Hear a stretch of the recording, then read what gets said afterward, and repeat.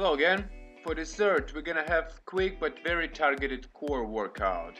It's just 2 rounds, 4 minutes of work each and 8 exercises. Each exercise we're going to do for 30 seconds and switch them without the rest all the way through the round. This is going to burn your abdominals. Start with toes touch. Bring your legs up, keep your knees slightly bended and your lower back flat on the floor. It's fine if you cannot reach your toes. The main here is your starting position and your effort.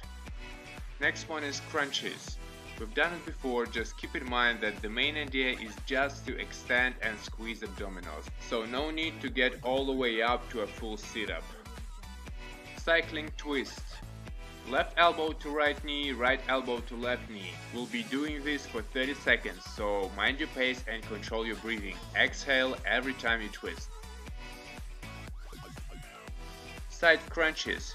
Basically, it's a twisting variation of normal crunches. You start with your head, feet and elbows on the floor and you're trying to reach your knee with the alternate elbow. Same time the other elbow always stays on the floor.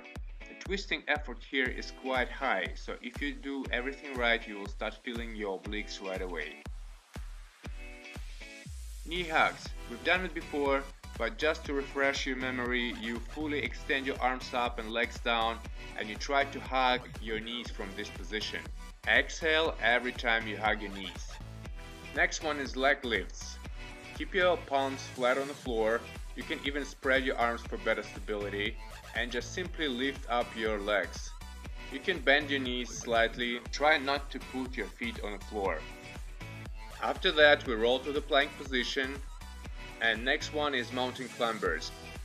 Keep in mind that we work on time, so you have to control your pace and to control your breathing. After 30 seconds of that, we wrap it up with 30 seconds of plank. And this is one round, guys.